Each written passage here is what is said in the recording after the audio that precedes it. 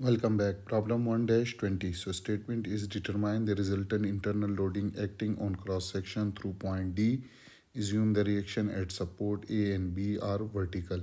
So you can see this is a simply supported beam having support at point A and B, and there is a uniformly decreasing load from A to D and then uniformly increasing load from A to B, that is 6 kip per feet each. So you have to find the internal loading at point D, means that ND, VD and MD. So let's start with the solution. So it is given that reaction at point A and B are vertical. So if you remove this support at point A, so you will be having a reaction force that this is RA, and if you remove this support, so we'll be having reaction force at RB. And you can see that there is this 6 kip per feet load that is acting over a distance of 6 feet from this end. So this is a triangular load. You can see this is a triangular load. So if you convert this into a point load, so that will be equal to 1 by 2 area under this curve, that is 1 by 2. This is a triangular, so 1 by 2, 6 multiplied by the total length, which is 6, and that will be acting at a L by 3 from this denser side. So L is 6, so 6 by 3 is equal to 2 feet. Same is the case with this. So if you convert this uniformly increasing load from D to B and convert it into point load, so this will be equal to 1 over 2, 6 into total length, which is 6 feet, and that will be acting at a distance of 2 feet from point B, or this denser side. Now we will apply equilibrium condition to find this unknown reaction forces. The first equilibrium condition is that sum of all moment about point B is equal to 0 and taking the counterclockwise moment as positive. So first moment about point B is this force.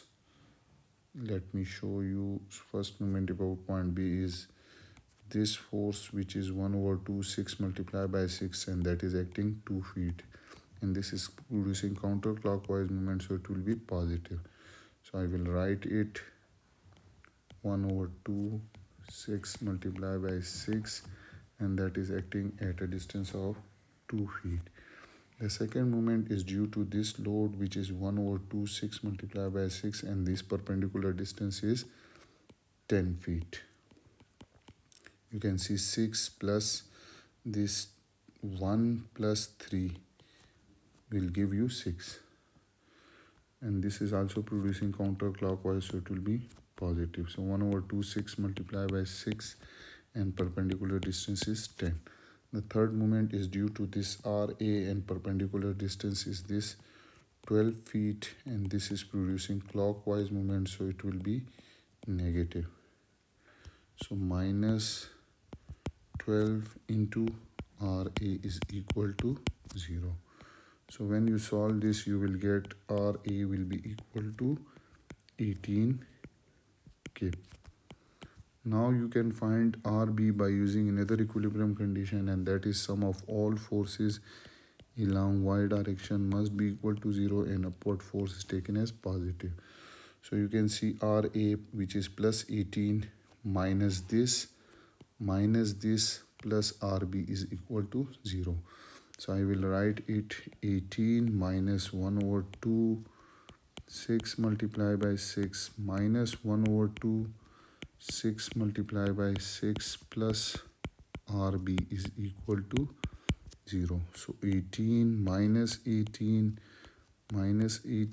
plus RB is equal to 0. So you will get RB is equal to plus 18 kips. Okay. Now you have both this RA and RB. So what if you cut the beam at point D and draw the free body diagram? So let me draw it first. Here you have RA, which is equal to 18 kips, and then you have a uniformly distributed load from A to D. So when you cut this beam, so you will be having horizontal reaction force, which is represented as ND. You will be having a vertical shear force, which is equal to VD, and you will be having a moment which is equal to MD. Okay, so this load is 6 kip per feet. So if you convert it into a point load, so this will be equal to 1/2 into 6 multiplied by this total length is 6 feet. So this length is 6 feet. And that will be acting at a length of L by 3. So L is 6. So 6 by 3 is 2 feet from this denser side. Okay, from this denser side. Okay. Now we will apply the equilibrium condition. What will be the equilibrium condition? That first equilibrium condition is sum of all force along horizontal direction must be equal to 0 and force in this direction is taken as positive. So there is only one force in a horizontal direction, ND, and there is no other force, so it means that ND is equal to 0. The second equilibrium condition is that sum of all forces along y direction must be equal to 0 and force upward taken as positive. So you can see there are three forces. One is this RA, the second one is 1/2 into 6, and the length is, again here I haven't mentioned, the length is also 6. So this force, and third one is this vertical shear force. So I will write 18 minus 1/2 into 6 multiplied by 6 minus this VD, which is equal to, their sum must be equal to 0. So when you solve this, you will get VD is equal to also 0. Okay. Now the last thing is that sum of all moment about point D must be equal to 0 and force and moment counterclockwise taken as positive.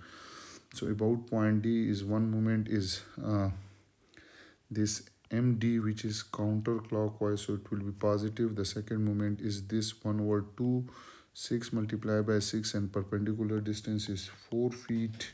Clear? One thing is that the about point D is equal to 0. So I will write MD, which is positive, minus 18 into minus 1/2 this force, which is 1/2 into 6 multiplied by 6, and perpendicular distance is 4, that is producing counterclockwise, so it will be also positive. And third one is RA into perpendicular distance is 6, so that is minus 18 into 6. This must be equal to 0. Okay, so MD plus this is 36 into 4 divided by 2, and this is 48 and 108 is equal to 0. So MD plus 2 ones are 2, 2 twos are 4, so 72 minus 108 is equal to 0. So from here you will get MD is equal to 36 kip into feet. So this was internal loading at point D, which is ND is equal to 0, VD is equal to 0, and MD is 36 kips into feet. And that was all about problem 1-20. I hope you have enjoyed this video and you have learned from it. Those who are new to my channel, then subscribe it and hit the bell icon so that you can get notification about latest video. If you have any question, you can ask me in comment section. Thank you for watching.